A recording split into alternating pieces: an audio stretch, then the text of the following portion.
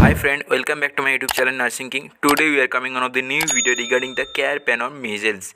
It is the community careplan. First you have to write the introduction. After introduction you have to write the history collection. In that history collection, patient identification data you have to mention. After that, past and present medical and surgical history. Then family history, family composition, family tree. In that community careplan you have to mention that environmental condition. Regarding the patient environment condition you have to mention in that careplan. After that, health assessment also we can add this that community careplan. After health assessment you have to mention that physical examination. Depend on the patient condition you have to mention that which portion any abnormalities any present or there is not, you have to mention that in that physical examination.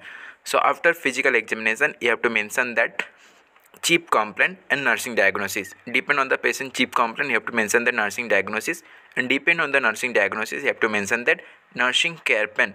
Each nursing diagnosis you have to mention that one nursing careplan. Maximum 5 you can write in that nursing careplan. So after careplan you have to mention that health education. Depend on the patient condition you have to educate the patient. After that you have to mention that conclusion.